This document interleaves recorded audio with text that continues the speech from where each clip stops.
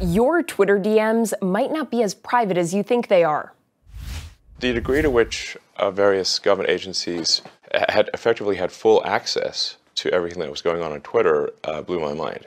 I was not aware of that. Would that include people's DMs? Yes. That's Twitter CEO Elon Musk in an interview with Fox News host Tucker Carlson. Carlson tweeted that clip over the weekend. More of their interview will air Monday night. Even though Musk didn't provide evidence in that teaser clip, his comment about the U.S. government having access to users' DMs has, of course, sparked concern among many on his platform. And the timing of his claim is interesting, given the ongoing concerns about the relationship between the U.S. government and tech companies.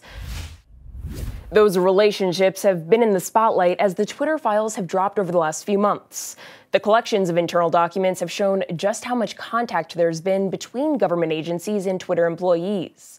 Just last month, the House Select Subcommittee on the Weaponization of the Federal Government held a hearing on the Twitter files.